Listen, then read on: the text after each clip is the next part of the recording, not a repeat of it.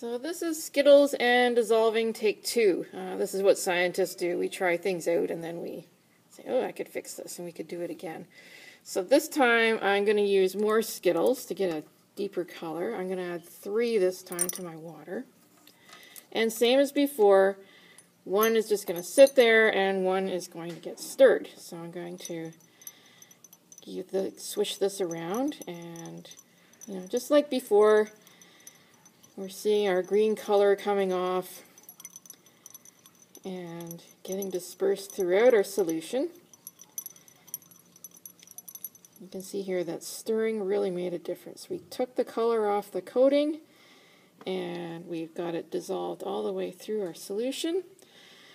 And in this one, it is dissolving, but you can see that it's just sitting at the bottom. I wonder why it's sitting at the bottom like that. What is it about the Skittle coating that's making it sit at the bottom?